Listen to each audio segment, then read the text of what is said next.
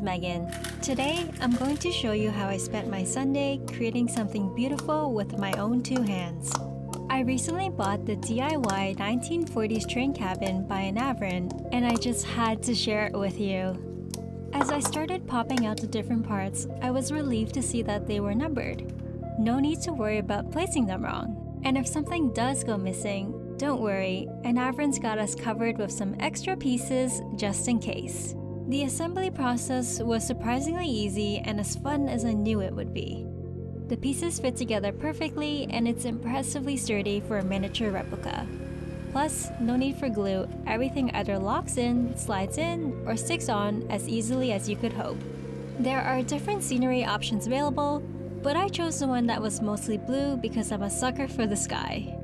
In my opinion, Anavrin really went above and beyond in creating this DIY 1940s train cabin. I mean, the attention to detail is just amazing. If I were a Lego person, here's where I'd spend most of my Sundays, riding in a train cabin on my way back from the bookstore across town. One thing I did not expect was how satisfying the building and decorating process would be. From assembling the many different parts to decorating them with perfect fit stickers, I couldn't stop smiling as I moved from section to section. I must admit that I was a bit nervous about setting up the motor, but it was much easier and quicker than I expected. Wiring everything together was a breeze, and before I knew it, my train cabin was ready to roll.